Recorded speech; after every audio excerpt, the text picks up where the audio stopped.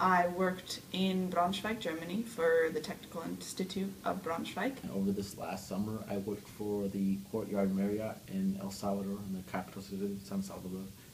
I worked over the summer in Cardiff, Wales.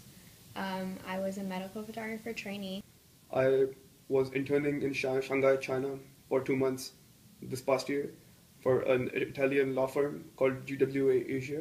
I did my internship in Gothenburg, Sweden as a test engineer at Volvo. And I worked in Munich in the university research lab for the hospital.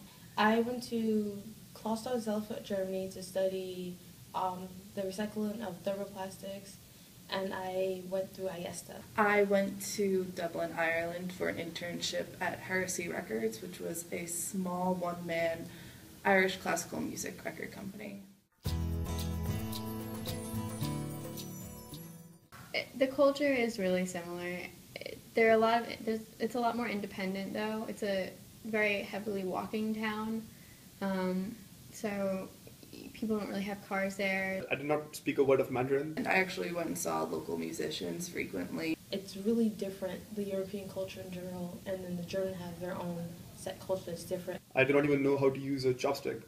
It is really hard to get over the fact that they sound charming all the time. Like, the way they have bachelor parties is completely different from the typical, usually American thing. Everyone is very shy. All Swedes are very shy. And the way they have marriages and such are different. I made a few local friends over there who spoke excellent Chinese and English. It's more relaxed.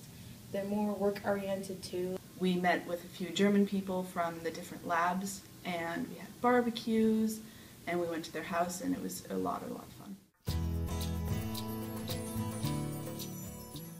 I really enjoyed the fact that at my co-op I had the opportunity to make my own tasks, and I also got to travel to places because my boss really wanted us to experience the culture.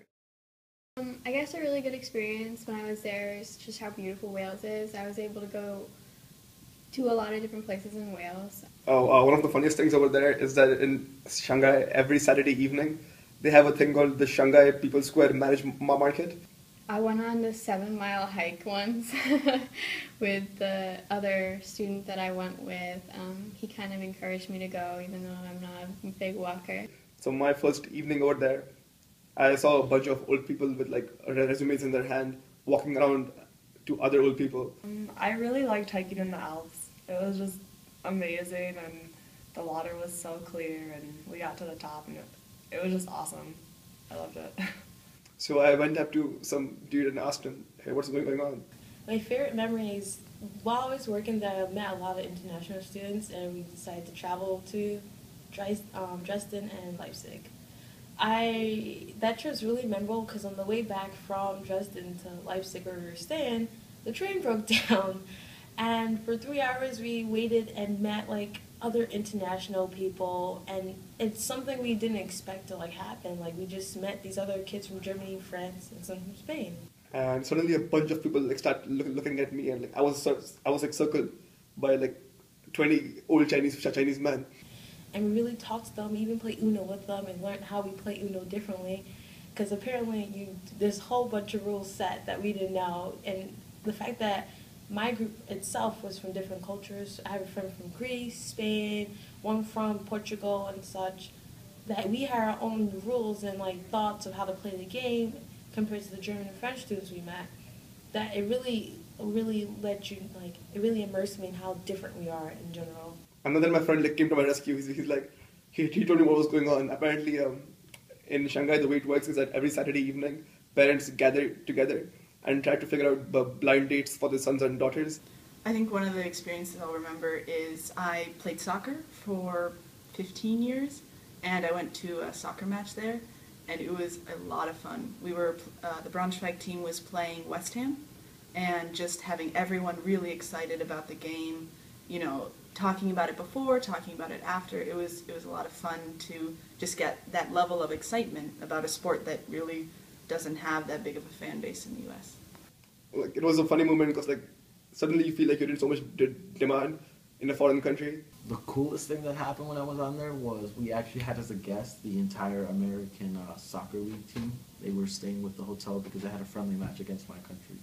Unfortunately, I met them the first day we were there, but unfortunately, I was going to be the liaison for them. But my vacation started right at that time, so I actually missed getting to know those guys. Really hoping I could have a beer with the American team, but it didn't happen. So. And I learned a lot about not only how to make a card, but I learned so much about the Swedish people because I found they were all so kind, and I got along well with every single one of them. Like, by the time I was leaving, I was sad to say goodbye to them. I think the reason why you should do work abroad is because ultimately at the end of the day, it doesn't matter what business or company you're going to be working for, chances are there's going to be some international aspect to it. It's a really great experience. I mean, working abroad, it's frightening for some because you're not at home. It's somewhere you're not safe traveling abroad sometimes, and you get a little scared. But when you face that initial like traveling by yourself, living by yourself, being somewhere unknown by yourself, you feel, more grown up, more encouraged. Like you feel more empowered, I guess. I really wanted to do work abroad because I wanted to experience. I specifically chose Ireland because I have family there, and doing a work abroad lets you experience not only life within like a state that you know, but I got to learn about life in other states because of the other interns that I was living with.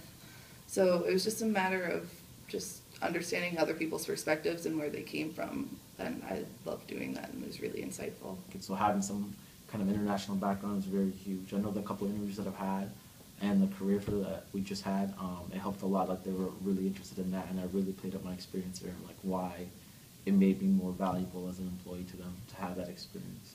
So. It's such a simple thing later on when someone's like, oh, I'm gonna go travel to China for a month by myself. And someone's like, oh my God, isn't that scary? You're like, no, I've done it before. It really releases you and helps you grow more into yourself more.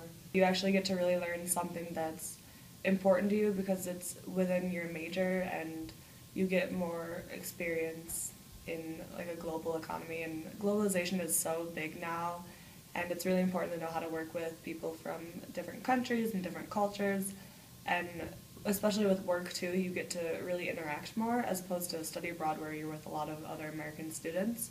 With the work abroad program, you can definitely learn more about the place that you're in. Well, there's a great quote which I once read. Life is a book, and a man who doesn't travel only reads a page. So work abroad is really a very, very good way. Work abroad or even study abroad is a really good way to know that there is a world beyond your country, that there are people living a completely different life than you are, and yet you're all also similar. I think you should do a work abroad because it looks amazing on your resume. Mainly because they see that you have jumped out of your comfort zone and gone into a culture that you are not familiar with, and do something that works toward what you want to do outside of college. So you're like going the extra mile to be even better at what you do when you leave. I think this was a really good experience because not only did I learn a lot about electrical engineering, I also learned a lot about myself. And it's cliche to say that, but it's true. I learned that I can be self-sufficient, I can be more outgoing if I want to be, a lot of different things that really just make me a better person.